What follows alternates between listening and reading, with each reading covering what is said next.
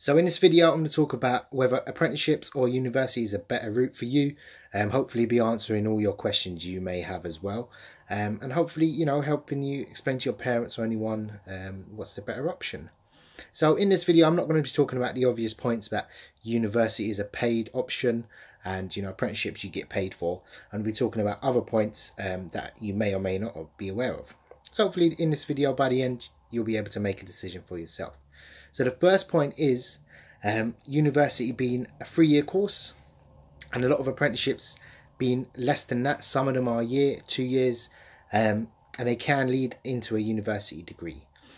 Also, second point would probably be the actual, the pay of an apprenticeship isn't as great as getting a regular job. Now, you can get a regular job and be at university, but it's highly unlikely you're going to be doing an apprenticeship and actually, being at university as well.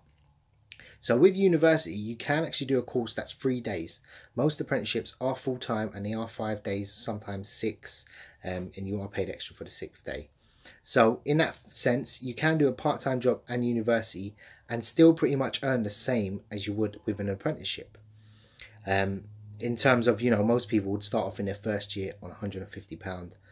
You can work 2-3 days a week full-time in a normal job, working in a coffee shop or a local supermarket, and earn that plus get the university degree. And the fact that apprenticeships, they are more in demand now as well, and in the future a lot of employers don't actually see apprenticeships being that great as they're made out to be. A lot of qualifications and degrees you can't do through an apprenticeship, you have to do through university. If you want to be a lawyer, doctor, architect, those sort of things, best to go to university.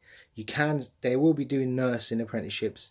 They're hard to get into, super competitive, and the dropout rate on apprenticeships is about 50-60% of people actually completing the full course.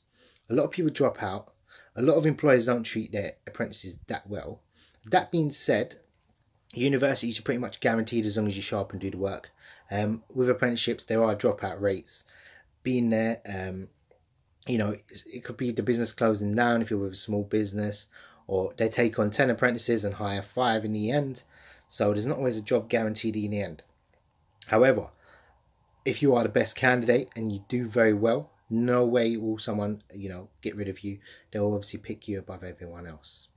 So that being said, they're both great options. Depending on your career path, I would advise definitely going down the apprenticeship route rather than university, simply because of, I mentioned before, the cost implications and the on-the-job training, the qualifications. I mean, go with a good training provider.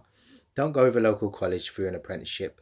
Source your own apprenticeship if you can, and you do very well with that. University would be a second choice for me if I was a younger person.